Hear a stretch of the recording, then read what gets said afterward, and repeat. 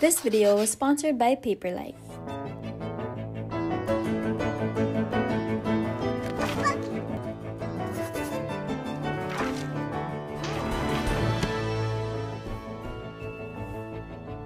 Hi guys, welcome back to my channel. So I've been journaling since I was in high school in 2017 and now I'm 21 years old and I still do that. So why not share with you guys my method of journaling? My journal has really helped me cope, process, appreciate, and remember what happens to me on a daily, weekly, and monthly basis. And I usually journal on my free time, but I even do it even though I'm stressed with schoolwork because it's such a great stress reliever. And time flies so fast, guys, so it's really nice to be able to look back what happened to me last year, a few months ago. But yeah, this video is going to be in 3 to 4 sections, so just check the timestamps down below. Also, for context, I'm currently using GoodNotes, my Apple Pencil, and my iPad to digital journal. But if you're not into digital but still want to journal, I think you guys can still use my tips in another way, whether it's on a physical notebook or another app. Like, I've seen different people use my template on Microsoft PowerPoint, or some even printed my templates, so it's up to you guys. Because the key to successfully transitioning into a journal lifestyle is honestly to do what works for you, not works for others. Like, I used to bullet journal in high school and make my weekly spreads from scratch, but I found that too tedious and I'm too lazy for that, so I switched to a ready-made planner from Muji. And that worked for about 3 to 4 years, but 2020 happened. And eventually I stopped looking at my physical planner, and since I'm on my iPad so often, I just transferred to a digital journal/planner, and it's been working for me for the past few months. So without further ado, let's get into the video. So first, let me give you guys an overview of my template, which I made on my own using Photoshop. And as you can already tell just from the title page, I tried to copy my past Muji planner style because that layout has been working for me since 2017. I also placed stickers or transparents all around it so that it's cuter and more personalized to my own aesthetic. So I have a monthly page which I don't really use to place deadlines because I use Google Calendar for that. Instead, I would just place one photo a day so that I could see my month in a glance, and I would decorate it with my pen and add some more stickers to it. But I'll explain more about this later. I also added hyperlinks, which I did using Adobe Acrobat so it's easier to navigate. Then when I press a certain area, it will redirect me to the certain week I want to go to, or it can redirect me to the monthly spread. So now for my weekly spreads, this is the layout I prefer, wherein it's divided into 2. The left side would have the dates and everyday spreads, which I use for my journal, and the right side would usually be blank so I can put whatever I want, and personally, this is where I put my daily to-do lists. Now on to my daily digital planner, which is my literal lifesaver for time management in school. I also have a task list on Notion for each of my classes, but those are just general requirements that my professor gave to us or listed to us for the entirety of my course. Like there, I'll put the list of readings, list of assessments, exercises, and quizzes for each module in our course. But in my planner, that's where I'll be breaking down and dividing each of my requirements into smaller subtasks. And that's when I'll also decide when to do those exact subtasks. Make sure every requirement is accounted for. Like for example, I have a paper due on Thursday, so on Monday, I'll write down on my planner to make an outline or brain dump of ideas of what to say in my paper. Then on Tuesday to Wednesday, that's where I'll be actually writing the paper and making final revisions. Then on Thursday, I'll say to submit that paper on Canvas, just in case I have any last-minute ideas for the paper or last-minute edit. Plus, I really prefer writing down what I have to do rather than typing it out, because I don't know, I think that helps me remember more what I have to do each day. But yeah, now let's go to how I use my digital planner. As I said earlier, I prefer the right side to be blank so that I can put whatever I want. So personally, I use this side as a planner and place 3 categories for my tasks, which would be school, work, and life. Then I just drew lines to separate each of them, and I do this because I really have a lot to do each day in different aspects of my life. So this helps me organize it and make it less overwhelming to think about. Because it forces me to think of, what do I have to do for school? Like do my readings, write an outline for my paper. Then what do I have to do for work? Like edit a video, film a video, or design a poster for my school org. And even take into account things for my personal life and well-being, like stretching, reading a book, or even cleaning my room. Also, when it's break time, I add a new category and remove school because we were on a break. I have a dedicated page that has a list of things that I want to do during the break, and then in my weekly spreads, I added a goals category. I don't know, it just helps give my life structure that school used to give for me. And I'm not saying we have to be productive 24/7 even if we're on a school break. I would even place in my goals what shows I want to watch during the break, so it can be as chill as that. And I don't really feel guilty if I don't accomplish all of it during the week because these are just personal and leisure goals. So yeah, I usually fill up my daily to-do list before starting my day so that I know what to do for the rest of it. I prefer to use the ballpen style in GoodNotes than just write using a gray color since plain black kinda looks too harsh to look at. I would also draw a simple clock icon to signify that it's a deadline or event that I need to take note of. Then I would simply highlight a task once I'm done, which is so fulfilling and satisfying to do.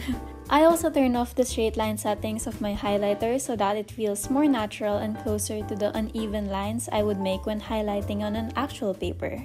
And the color of my task categories and highlighter actually varies per week because I decide on it based on my favorite color in the color scheme I made for that week, which I'll talk more about later. But before we get into how I journal, a word from today's sponsor, Paperlike. So Paperlike is a screen protector for iPads that aims to replicate the paper writing experience, down from the feeling and rough texture of papers all the way to the sounds. So I actually bought a dupe when I first got my iPad last year and used it for a few months. But Paperlike was kind enough to send me the real deal. And I honestly think that my old one was just a normal matte screen protector, so the moment I put on Paperlike on my iPad, I immediately noticed the difference.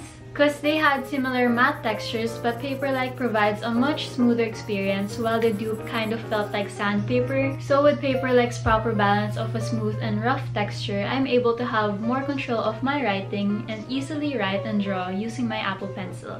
I also really appreciate how it reduces the glare and fingerprint marks and that it's better for my Apple Pencil's tip. So if you guys want to try the Paperlike screen protector with me, you guys can click the link I put in the description box. And now, back to the video. So on the left side of my weekly spreads are my daily journal entries. And by that, I mean I literally write down what happens to me every day.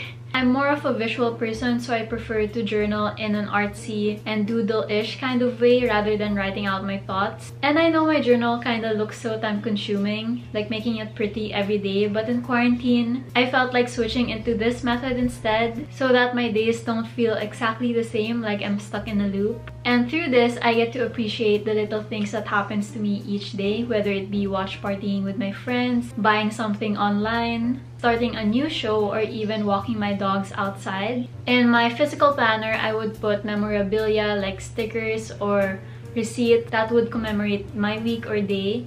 And in my digital journal, I would put screenshots or pictures with my friends or whatever happened to me each day. So as you can tell, I'm a really sentimental person, so that's what keeps me going in my journal. And as I mentioned, I've been doing this since 2017, so I really picked up this habit of mine. But yeah, before 2020 happened and when I used to be outside each day, of course, these daily journal entries are kind of time-consuming. I would just summarize what happens to me only after each week at the blank right side of my spread. So you guys can do that as well if you don't want to do daily journal entries. Also, I don't actually journal each day because I get lazy or I'm too busy with school. So what I do is I use a plain gray pen on my iPad on GoodNotes. But if you're using a physical planner, you can just use a pencil to write down what happens to me each day on my weekly spreads. But I don't decorate first, I just write it down there.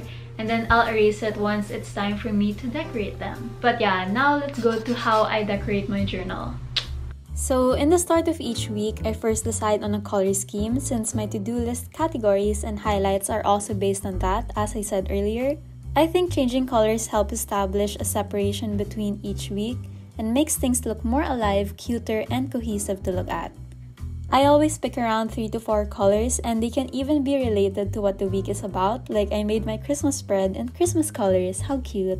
I also prefer less saturated and more chill and light colors so that it's more pleasing to the eyes than using bright and bold colors, but that's just a personal preference, you guys can still use that.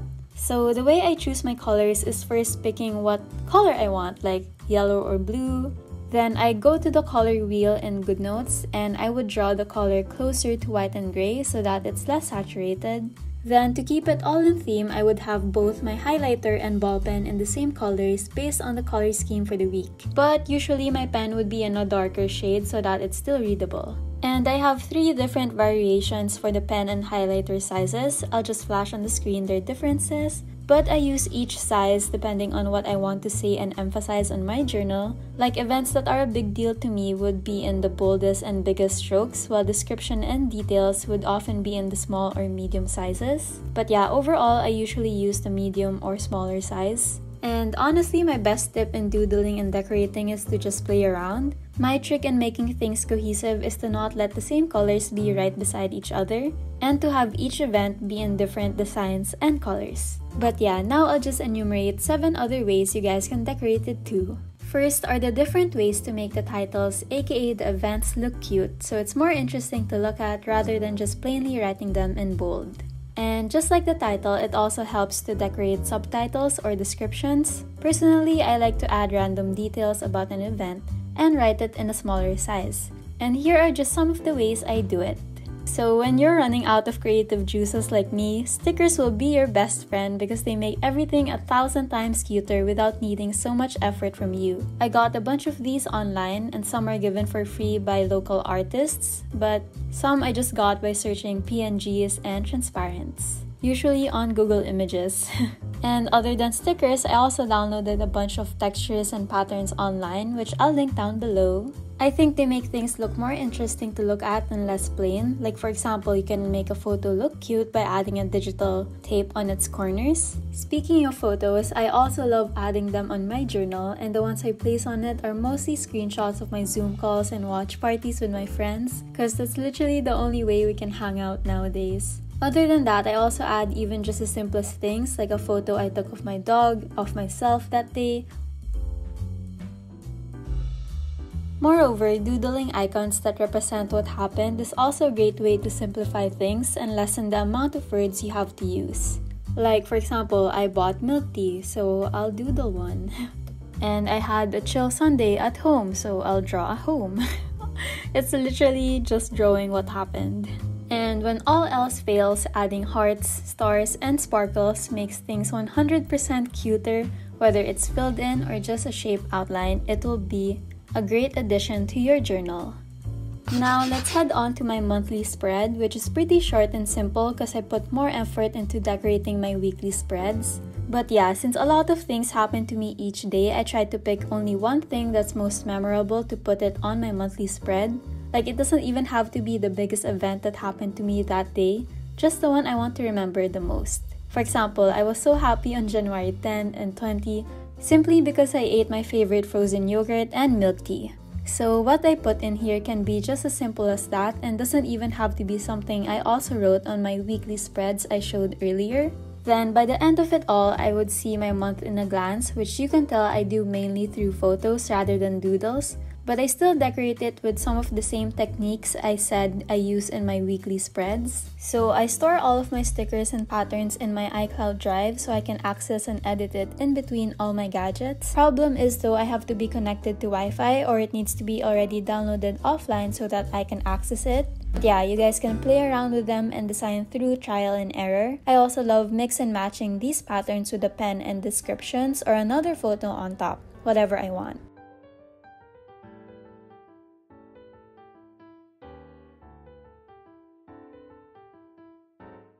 One hack I like is to play around with how I crop my photos, and it's either into a square so it fits the box, or I use the freehand crop tool so I can have more space to write on.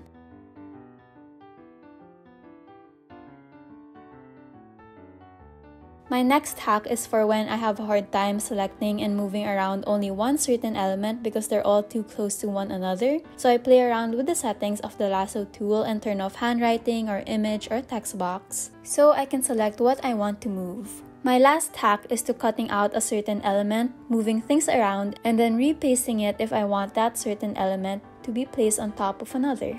I also love writing details and doodles in the color white or beige to make it all cohesive and cute.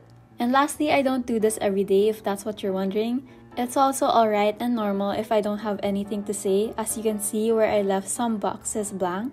I think having to fill up every box is kinda tiring after doing all of my weekly spreads, so this kinda takes off the pressure of needing to fill up my monthly spread. So yeah, that's it for my video. I hope you guys enjoyed, and leave some comments down below if you guys are doing it as well and using my template. But yeah, see you guys next week. Bye!